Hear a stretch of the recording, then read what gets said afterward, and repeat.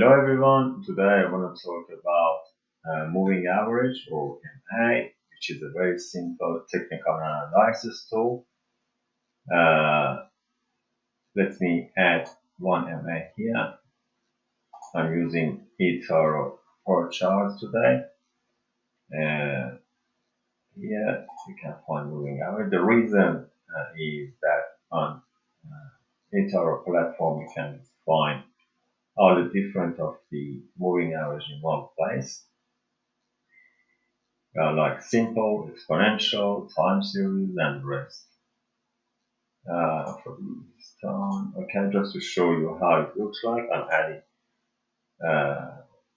one moving average period. I leave it at 50 for now. Okay, and create. Yeah, this is the moving average.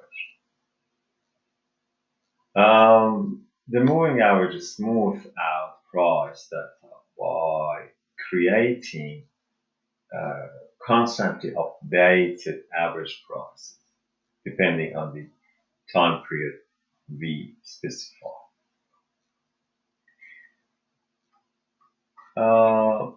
Some key features of the moving average is that a moving average is widely used technical indicator. So many traders using moving average, and this is one of the first indicators that anyone who starts trading will learn how to use.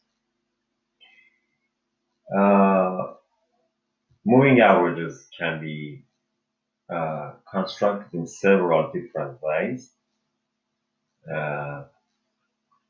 Like I explained to you here, when you're adding the moving average, you can see just I'm going to add another moving average with exponential, and I'm leaving this as a red just for you to see the difference.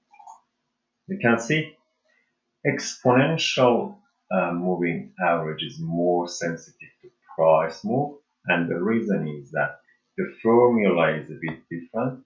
It's not like simple moving average, and on the exponential moving average you give more weight to the recent moves of the price. That's the reason it's more sensitive to the move.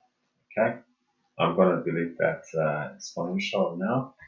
You can't say that which one is better,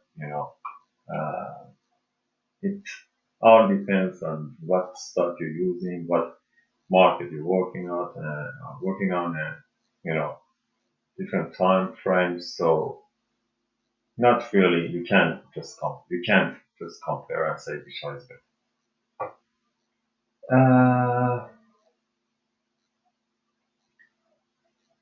So let's talk about the why to use a moving average.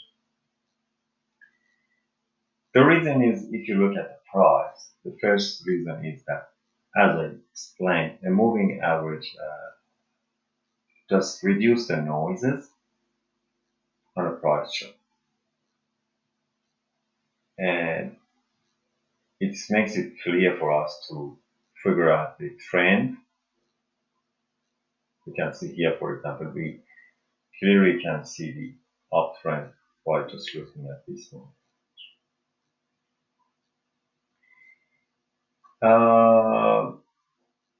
Also, the other reason can be, moving averages are good support lines. So, for example, if you buy here, then you look at this moving average and you're just moving your stop loss as you go, and just putting the stop loss below the moving average. So that's a good, because it's a very good support. Sometimes it just bounce back like here from the moving average. It depends what period of moving average you choose. Okay. So in terms of the strategies,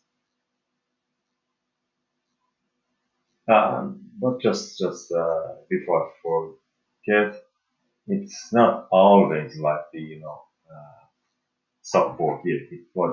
It is support here for example, but sometimes just breaks out the price and it's not support always. So I'm saying it can be used as support.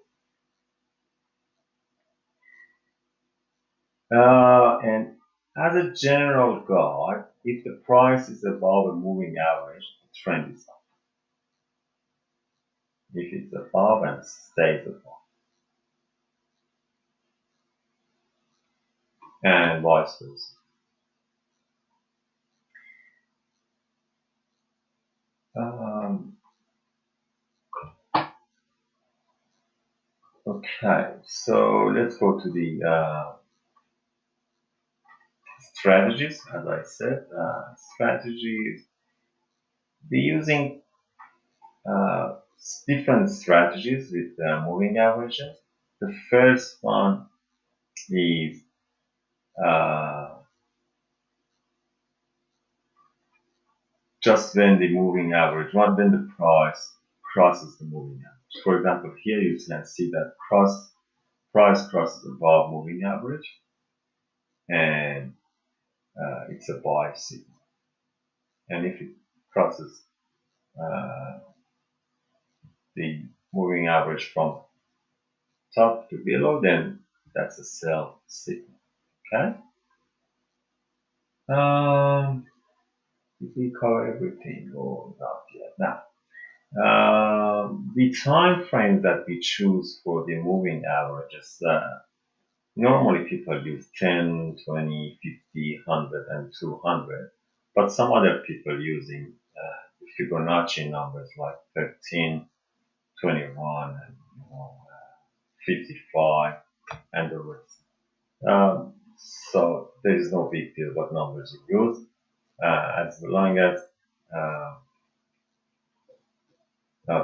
just for comparison, go here and add another moving average. So this time choose 20 and simple. You can see that in 20 we have more noises. The bigger is moving average, less noise. Okay. Yeah, as I said, the moving average with smaller time frame will react faster to the price.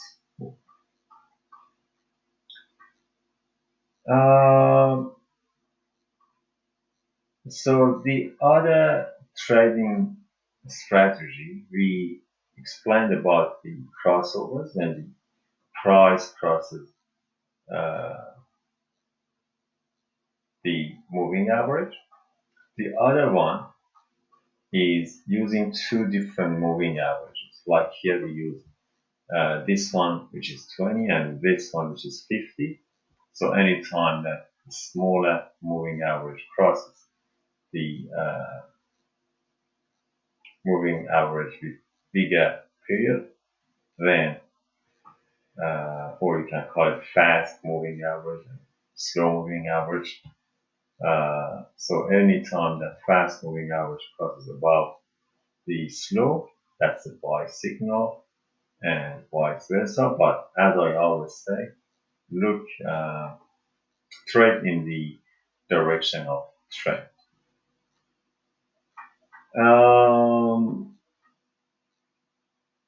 Yep, there are some disadvantages also for moving averages. Moving averages, like many other of the indicators, are calculated based on the historical data. So we cannot be predictive in nature, but the strategies that we explain based on what happened uh, in the past, and we apply the same to the future to predict.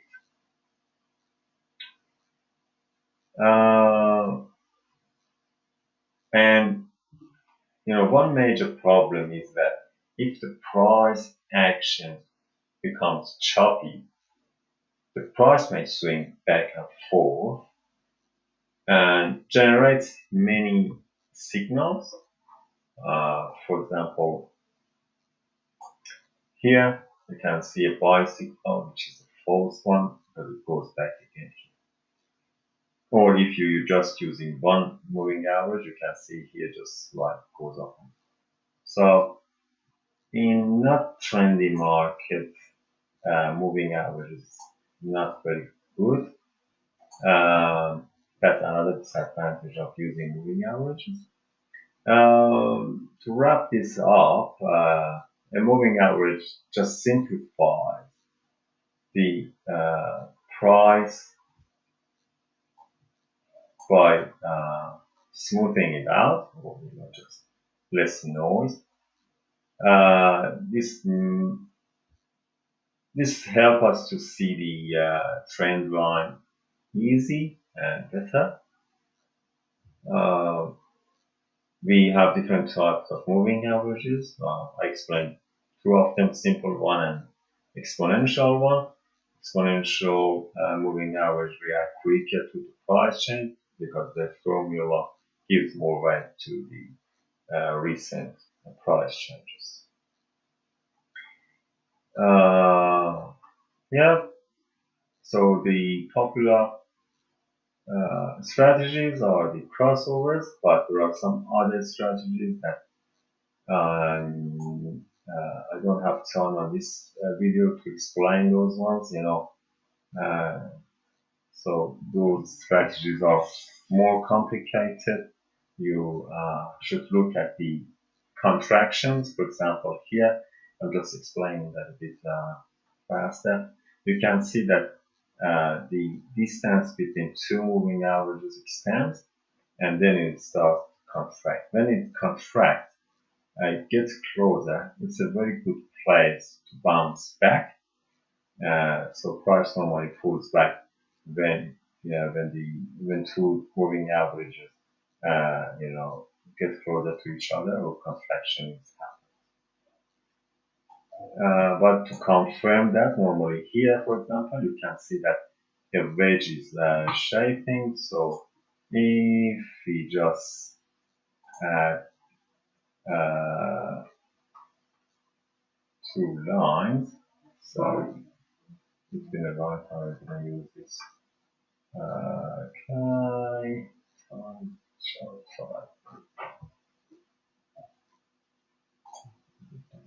so two, yeah. We go and draw a segment here. You can see from here to here. Then we go and draw another segment here. So to confirm the contraction, as you can see, we have the contraction, and also this triangle price just breaks through the top line of the triangle. Then that's a good buy signal, and as you can see, it's very close to the contraction of the two moving average. So yeah, but it may look very easy, moving averages, but if you go and study more and more, and just combine the moving average with different indicators, or like this, different trading strategy to confirm those, you can see that still plenty to discuss, and we don't have enough time on this video. I'll probably make another video when I have time to explain those scenarios. Thank you for watching. Have a nice day, and please ask me any question you have.